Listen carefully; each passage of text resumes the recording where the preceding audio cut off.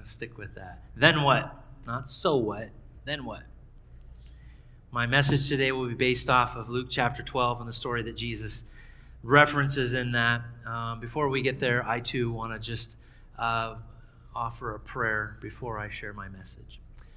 Heavenly Father, as always, it is clear and abundantly evident that there is no wisdom that resides in me that is worth being heard in this place.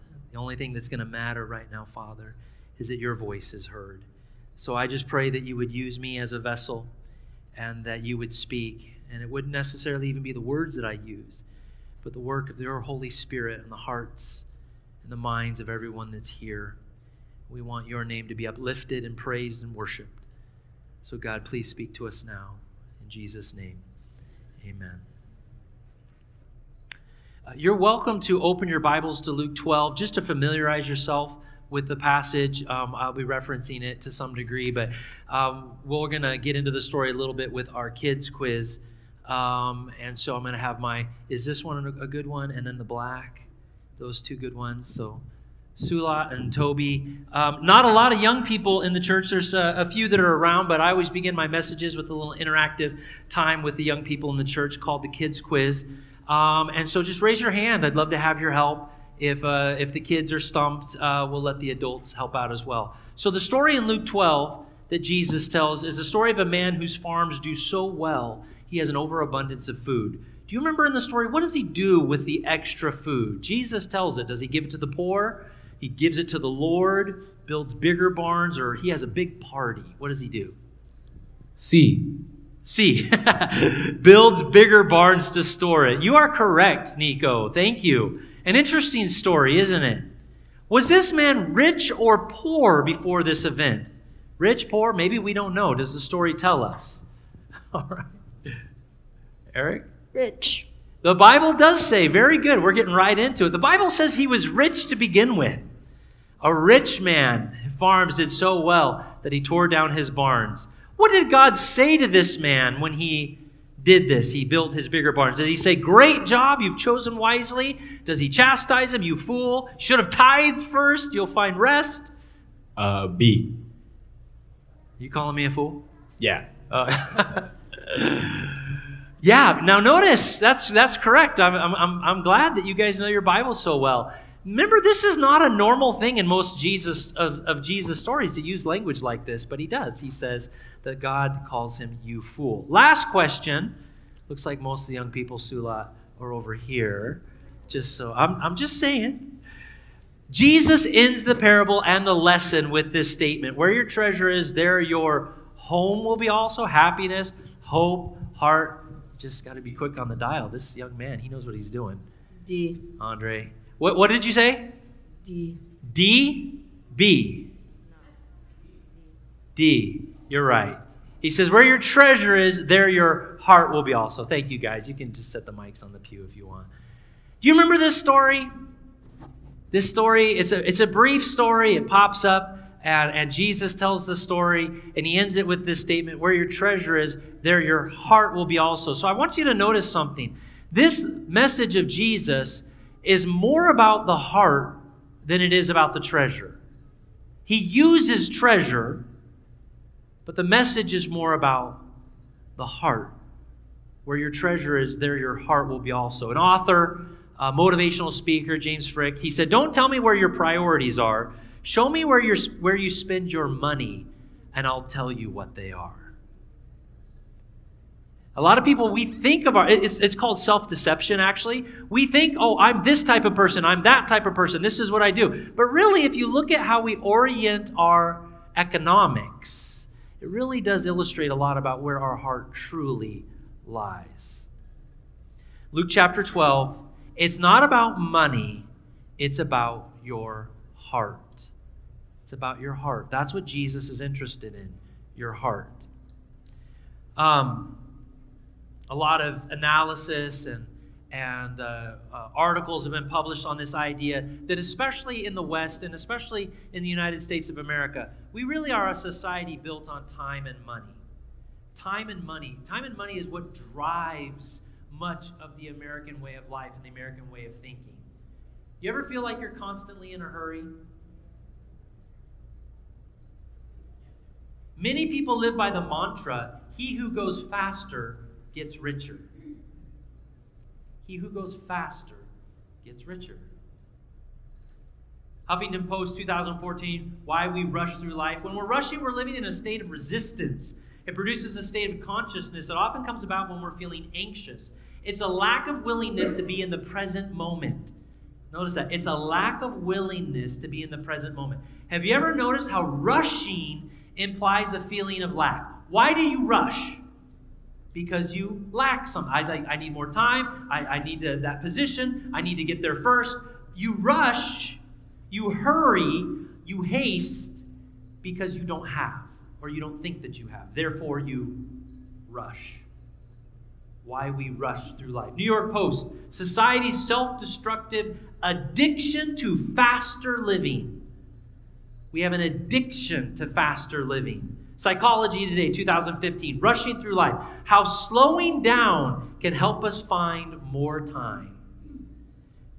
You see how this has been an established element of research in our society? Pew Research in 2016, who's feeling rushed? 76% of Americans say they always or sometimes feel rushed. And I know you can't really see the statistics while they're kind of blurry, but what sticks out about them? In every group that is studied, women tend to have this feeling of anxiety and rush more than men. Both of them are high. But there's an even greater temptation or reality for women for feeling that they are rushed sometimes or all of the time. The documentary by National Geographic, Sleepless in America, exposes the crucial need for sleep and the shocking life-threatening consequences of its absence. Sleeplessness in America. Now, again, I know these statistics are kind of small, but just to get us in the mindset of where we're going here. Americans sleep on average 2 hours less than we did 150 years ago. On average, 150 years ago, we slept about 8 hours. Now, the average American sleeps a little over 6 hours a night. 40% of all adults sleep less than 7 hours, and even less Monday through Friday. Yeah? 40% of night shift workers sleep less than 6 hours. Night shift, brutal. Swing shift, brutal. 30% of all adult workers get less than 6 hours. 70% of adolescents are sleep deprived. Any teachers out there? Sleep deprived kids, you know what that's like? This leads to analysis of drowsy driving and how we know how it's destroying so much of our society. 20% of car accidents, not alcohol, not road rage, sleep deprivation. They're drowsy. They fall asleep at the wheel or they're not paying attention, resulting in 1,500 deaths and 71,000 injuries every year just from lack of sleep. Billions of dollars of monetary loss, 32% reduced alertness with every 1.5 less hours of sleep. And those who sleep around 5 hours, it's as bad as about a 0.05% blood alcohol level, which in many states is the equivalent of drunk driving. Not in Arizona, but it is in Utah. I looked it up. Arizona, it's still 0.08. That's the national standard, 0.08. But some states have lowered it to 0.05. And if you sleep with less than 4 hours, it's 0.10. 0.10. If you're driving and you've had less than 4 hours of sleep, you are the equivalent of being drunk when you drive.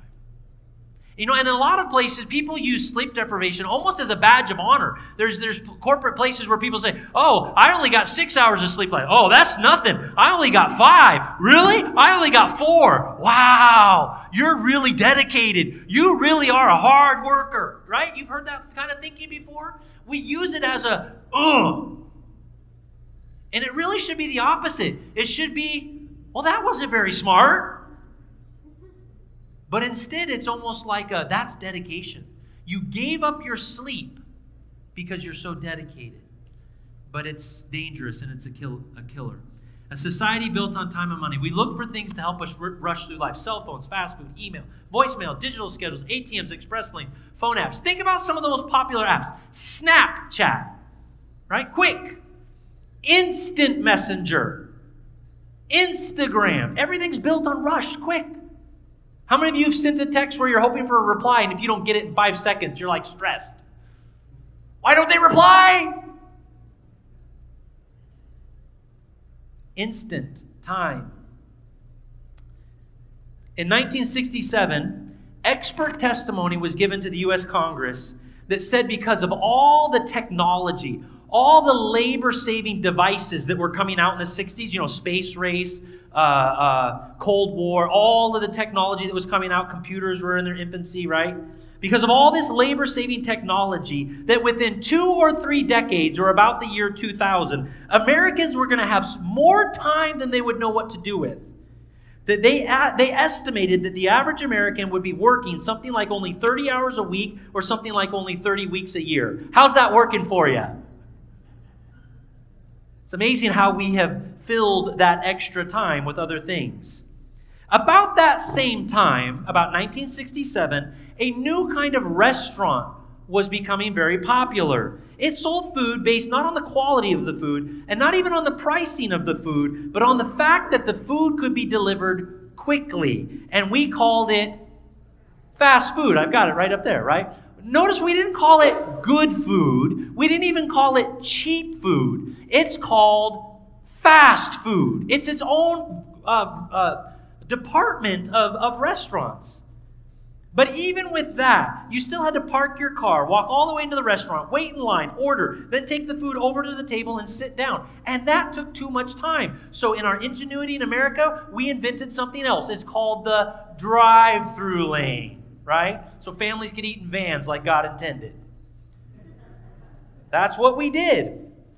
Now, a doctor named Meyer Friedman, and I put him up here, who's actually the doctor who helped discover the link between type A personality and heart disease, says in our society that we suffer from something that he calls hurry sickness. Hurry sickness. He says it's actually a kind of disease, and it kills us physically and it kills us spiritually. And my guess is that all of us who live in this society battle this disease in one form or another. So just to kind of level the playing field, I want us to do a little bit of a mass confession right now. I've already heard a few agreements in the congregation today, as I've said, kind of a little bit of confession already. But I want to just ask, now everyone, if you feel that you suffer from hurry sickness in one way or another, if you just raise your hand and show that that is also something that you're struggling, just go ahead and raise your hand. You might even want to, wait. You're in a hurry, I can tell. But I want to give a few more categories so you make sure you understand where we're going with this. Humor me for a moment. Let's run through some categories. If this is you, and you find yourself feeling like there's just not enough hours in the day, you wish you had more time, you often feel like you're in a race, and quite often you act like you're in a race as well.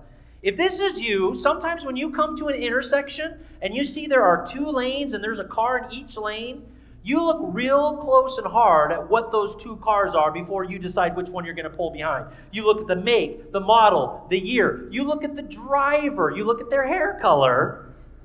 And you try to determine which of those cars is going to pull off that line faster, because if you get behind the wrong car, you're kind of all depressed the rest of the day.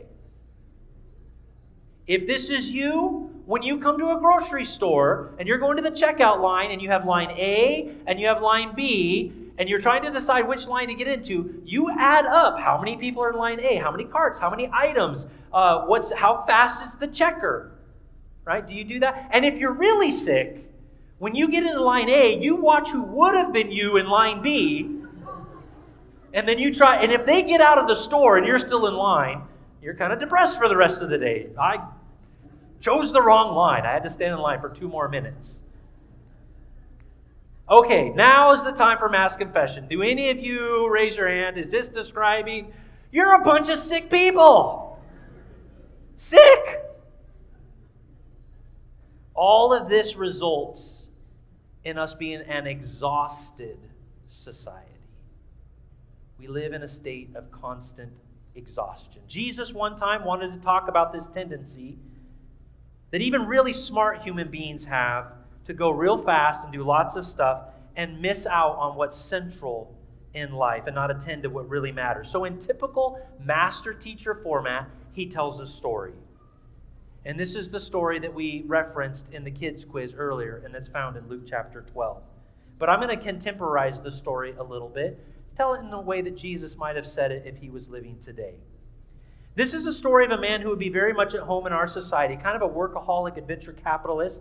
He knew the odds at getting a venture up and running it over a number of years, and that those odds are very low. But he was committed, and he was doing whatever it took to succeed, and it took everything.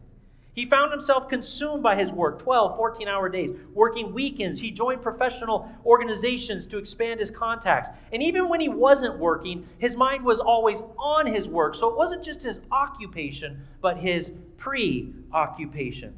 His wife would often try to tell him to slow down, to remember that he had a family, and he was vaguely aware that his life was passing and that his kids were growing up and that he was missing it. And from time to time, they would complain to him about games of catch they weren't playing, or lunches that they weren't eating together, or books that weren't being read to them. But after a while, they stopped complaining because they stopped expecting things would ever change. And he would tell himself, I'll be more available to my family in 6 months or so when things settle down. And although he was a very bright guy, this man in Jesus' story, he didn't seem to notice that things never settled down. Besides, he'd say to himself when he felt guilty, I'm doing it all for them. One morning, about 1 a.m, he was awakened by a twinge in his chest, and his wife made him an appointment with the doctor, who told him that he'd had a slight heart attack. He told him that he had all the symptoms of a real problem. He had elevated blood pressure, high cholesterol. There needed to be some serious changes in his routine. And for a while there was. He bought some very expensive, very sophisticated equipment that monitored everything, his heart rate, BMI, cholesterol, everything. And for a while, he was careful, but after his symptoms went away, so did his motivation to change. And he said to himself, there'll be plenty of time for that in 6 months when things settle down. He recognized that his life is really out of balance. He thinks occasionally about God and the church. He makes sure his wife and kids go to church. But he says to himself, there'll be time for church in 6 months or so when things settle down. One day, the CEO of his company comes to this guy and says, you're not going to believe this, but things are booming to such an extent we can't keep up. This is our chance to strike the mother lode. If we catch this wave, if we do this right, we'll be set for life. But it's going to require major changes. We've got inventory headaches around here you'd not believe. Orders are coming in faster than we can keep up. Our software is hopelessly outdated. If we don't overhaul this company, if you don't do something, it's going to be a total disaster. Now, from that time on, this man became like a man possessed. And when he goes home one evening, he says to his wife, you know what this means, don't you? Once I put us through this reorg, we can relax because our future will be assured. We'll be set for life, he says. I know the market. I've covered every base. I've anticipated every contingency. We'll be financially secure. But she'd heard this before, and she didn't get her hopes up. About 11 o'clock that night, she decided to go to bed, and she asked him, are you coming with me? He said, no, you go ahead. I still have some things I want to do first. He was sitting in front of his computer. You go up first. I'll be right up. And so she did, and she went to sleep. And when she woke up, she looked at the clock. It was about 3 a.m. in the morning, and he still hadn't come to bed. She walked downstairs, and she could see he was still sitting in front of his computer terminal with his head resting on his arm. She said, this is ridiculous. It's like being married to a kid. He'd rather fall asleep down here in front of the computer than come to bed. She went to touch him on the shoulder to wake him up and bring him to bed, but his skin was cold, and he did not respond to the touch of her voice. And she got that sick, panicky feeling in her stomach and called 911. But by the time the paramedics got there, they told her that he'd had a heart attack and had been dead for hours. His death was a major story in the community, though. His obituary was written up in the major papers, and it was too bad that he was dead because he would have loved to have read the wonderful things that were being said about him. They had a memorial service, and because he was so prominent, the whole community was there. They had a big service, and they got up to eulogize him. One of them said he was an innovator. He was a master of business systems. Another one said he was one of the leading entrepreneurs of his day. Another said he was a man of principles and integrity. He knew everybody. He was a networker. And they erected a memorial to him, and they wrote inspiring words upon the memorial. Leader, innovator, entrepreneur, visionary, success. especially that word success, because he had given his life for that word, success. And then they buried his body, they put up the marker, and they all went home. And when it was dark, and there was no one present to observe, unseen, unheard, the angel of the Lord came to the cemetery. He made his way through the tombstones until he came to the place where the man had been buried. And there with his finger he traced his word on that memorial to describe that man. And you know what that word was? Fool. You fool, God says. That's Jesus' story. Now you have to ask yourself a question. Why such harsh language? I don't think Jesus is engaging in name calling. He's not speaking out of anger. I think Jesus is making a tragically accurate diagnosis of this man's life. Because for all of his entrepreneurial genius, because of all of his business brilliance, through all of his cost-benefit analysis and cash flow projections that he ran, the one scenario he forgot to take into account was that he was going to die. It was his death. He forgot he was going to die. And God stands amazed at the folly of any human being, no matter how smart, who painstakingly prepares for every contingency, covers every base, for every eventuality, no matter how unlikely, and then forgets that one inevitable certainty that stares us all in the face, which is, I am going to die one day. He neglected to plan for the most obvious and inescapable fact of human existence. Despite all the modern technological advances in medicine and science, disease prevention, dietary lifestyle, holistic health programs, the human mortality rate still stands at an astonishing 100%.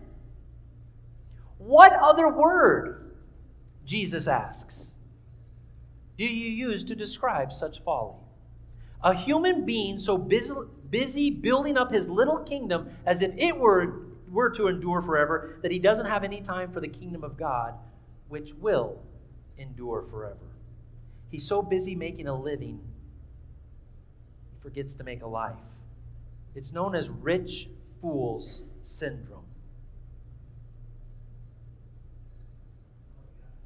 Okay, that's all right. We'll survive. It's characterized by two illusions that were very prominent in this man's life and are very prominent in our day. The first one is captured in this man's favorite phrase, when things settle down. I'll get around to matters one day when things settle down. Don't worry about it, guys. Don't worry about it. We'll be fine. Let me ask you a question. When will things settle down? When you die. Things are going to settle way down when you die. You're going to be amazed how much things settle down when they put you in the ground, guys. Now, I'm not saying there's not a time for relaxation, there's not a time for vacation, but this life is not a life where things settle down. Things will always be on our agenda. Things will always be pressuring us from one side or another. Things will not settle down. And if you wait to get around to what really matters, you will never do what God made you to do. You will never become who God made you to become. Your soul will wither and die. Things do not settle down. No one else will do this for you. Not your boss, not your spouse, not your kids, not your parents. You must do this. The other illusion that the rich man struggled with as part of rich man syndrome is the idea that more will be enough. More will be enough. If I just had a little more, then it'll be enough. If I just keep getting more, it'll lead to contentment. We kill ourselves for more. More choices, more experiences, more successes, more stuff. We're bombarded every day by millions of messages that tell us more eventually will lead to contentment. And we get stuff we don't even know what to do with. You want to know what one of the fastest growing businesses are? Mini storage. Mini storage. They're popping up everywhere because we filled our garages, we filled our attics, we filled our lives, and we've got so much stuff that we don't know where to put it. So we have to get more storage. Now, there's a time and place. Don't any of you who have mini storage right now, please, don't throw stones. There's a time and place for it. I get it. But if it's simply an outgrowth of, I've got so much, I just have to fill it. More is what we're bombarded with. More will never be enough. But we live in this insane world that somehow thinks it will. If I could just make more. The writer of Scriptures, Paul says, I have learned the secret of being content in any situation when I live with God. When I live with God, I've learned the secret of contentment. Now, years ago, I'm getting to that point where I'm starting to date myself. Years ago, James Dobson did a great illustration of this by using the game Monopoly. Any of you know of Monopoly? Ever played Monopoly? It's a game of acquisition. Most people don't like it because it takes so long to play. But when I was growing up playing Monopoly, I didn't really know how to play it with my friends. We would play it because we just, we'd get the money and, it was so good to have the money. And then we would be really selective which properties we wanted to buy. I don't like those properties. They're green. I don't like green properties. I want the red. We made these silly, and so we didn't really play it right. But my dad doesn't really play board games a lot, but sometimes we'd beg him and he would play Monopoly with me. And every time he would wipe me out. He would just wipe, because my dad understood how to play the game. Every property he landed on, he bought, no matter what color it was, no matter how much it cost. When he bought it, he would mortgage it, and I didn't even know what that meant. But all of a sudden, he had more money because he mortgaged it, and he would put houses and hotels. And normally Monopoly, it takes a long time. Not when I played Dad. Within a few minutes, I would be landing on everything. He'd be like, all right, 500 more, 200 more, 300 more. And eventually, he would wipe me off the board. I hate losing.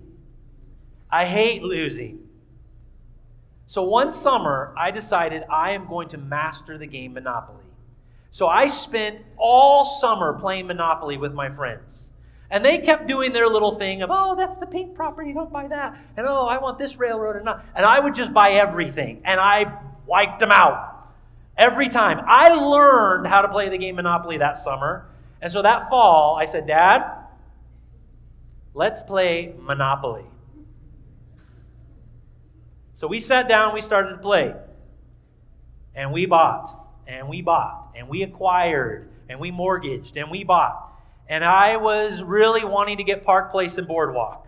I got all the railroads, I got all the utilities, and I finally got both Boardwalk and Park Place. I started packing houses and hotels on them, and I'll never forget, it happened at Park Place.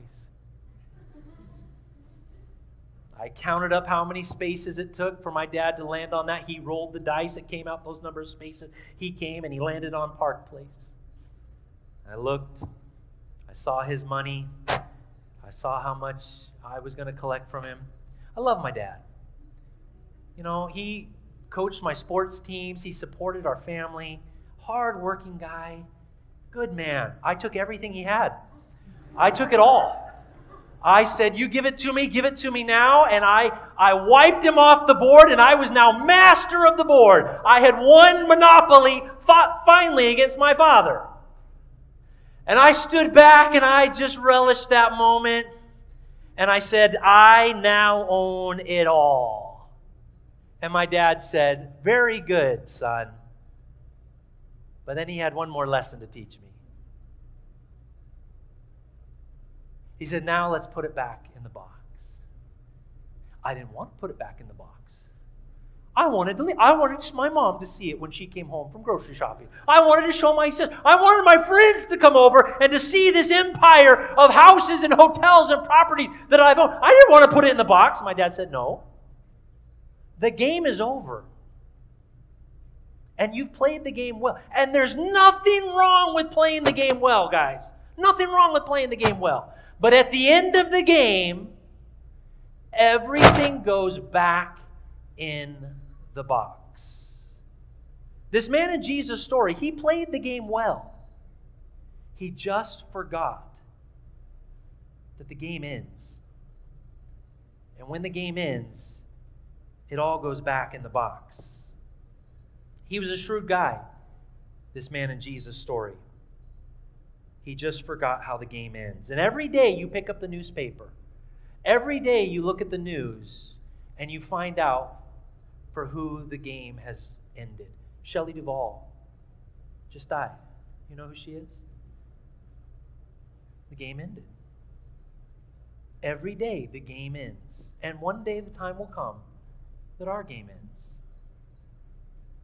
We read about skilled businessmen, an aging grandmother, teenage kids who think they have the whole world in front of them, and then somebody drives through a stop sign. It all goes back in the box. Houses, cars, titles, clothes, filled barns, bulging portfolios, even your body. Now, there's an alternative road you can go down if you want to. This story that Jesus told has been lived out millions and millions of times. You don't even have to believe the Bible to believe the story that he told. You can read it for yourself. Bill Hybels wrote this. All he ever wanted was more. He wanted more money, so he parlayed inherited wealth into a $1 billion pile of assets. He wanted more fame, so he broke into the Hollywood scene and soon became a filmmaker and star. He wanted more sensual pleasures, so he paid handsome sums to indulge his every sexual urge. He wanted more thrills, so he designed, built, and piloted the fastest aircraft in the world. He wanted more power, so he secretly dealt political favors so skillfully that 2 U.S. presidents became his pawns. All he ever wanted was more. He was absolutely convinced that more would bring him true satisfaction. Unfortunately, history shows otherwise. This man concluded his life emaciated, colorless, sunken chest, fingernails in grotesque inches, long corkscrew inch fingernails, rotting black teeth, tumors, and innumerable needle marks from his terrible drug addiction. You know who I'm talking about? Howard Hughes. Howard Hughes died believing the myth of more, a billionaire junkie, insane by all reasonable standards. It's the same story. You have to ask yourself the question, if Howard Hughes had pulled off one more deal, $1 more million, one more powerful politician in his pocket, would it have been enough? Would it ever have been enough? She was the most admired woman of her day. Every man wanted her, every woman envied her. But Marilyn Monroe died alone, died at her own hand. And you have to ask yourself the question, if she'd had one more hit movie, graced one more magazine cover, had one more sexual relationship with a powerful man, would it have been enough? Suppose Gina and I were to say, suppose I was to say to Gina that she was going to take a credit card one day, no ceiling on it, go to the mall, buy everything she wanted to, just an absolute spending spree, every dress, every pair of shoes, every expensive item, all day long. Would it be enough? We'll never know, will we?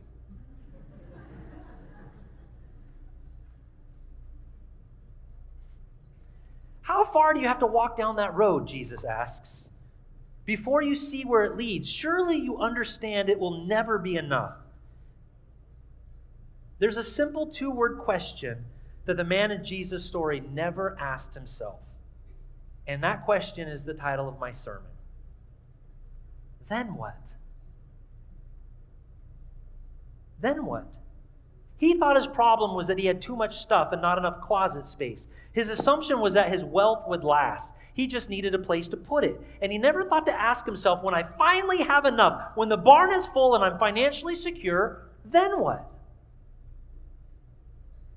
When you finally get the ultimate possession, when you've made the ultimate purchase, when you buy the ultimate home, when you've stored up the financial security, climbed the ladder of success to the highest rung you can possibly climb, and you've done all of it, and the thrill wears off, and the thrill will wear off,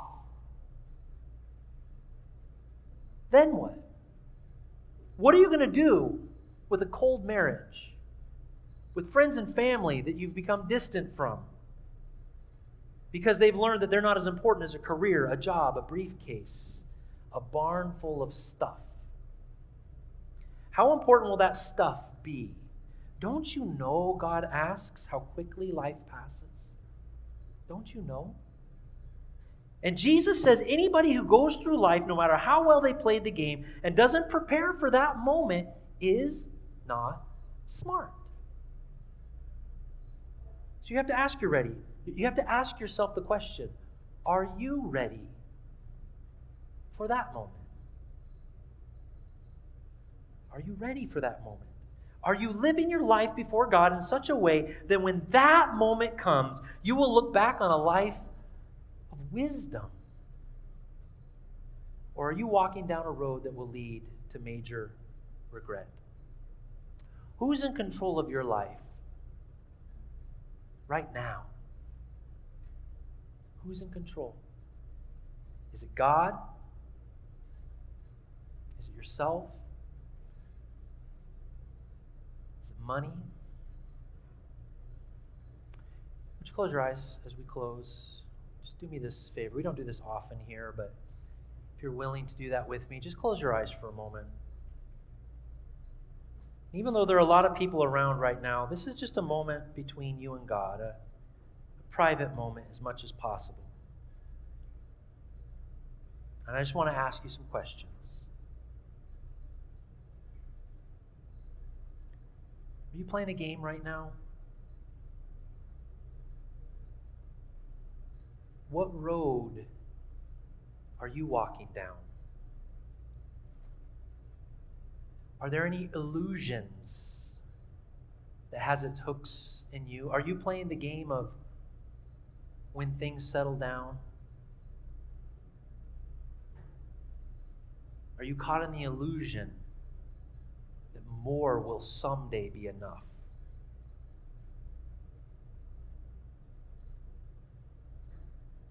As long as we're on this planet, God has a plan for us.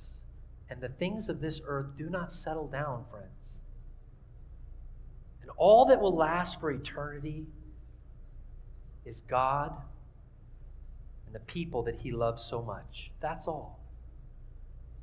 And one day, you will stand before that God. Are you living in such a way that you're ready for that moment? By the grace of Christ, this is not about earning that place and being secure in our own merits. But trusting in Jesus as your Savior, are you ready for that moment? When your last minute is spent on earth, as death takes you, or as we see Christ arrive in the clouds of glory at the second coming, then what will really matter to you? Father, I know we've gone down a kind of convoluted trail today of illustrating this story in a different way and using modern day analogies. But Father, the principle is still the same. And to one degree or another, we all do suffer from hurry sickness. And in one degree or another, we all have that rich man's syndrome. And every now and then, Lord, we need a moment to review our priorities and to step back and to see the direction that our life is going. Lord, I pray that we would have the wisdom to avoid these traps that our society lays at our feet all the time. We don't want to be like this man in the story that you told in Luke chapter 12. It's wonderful to have resources and be blessed, but help us not to make that our ultimate focus and priority. Help us always to set your kingdom and your righteousness first and foremost. Remind us that we have a job to do for your eternal kingdom. And that's where our focus should be. Thank you that we've had this moment together. Bless us with your Holy Spirit. Send us down the path you would have us go. And may your Spirit guide us. We pray in Jesus' name. Amen.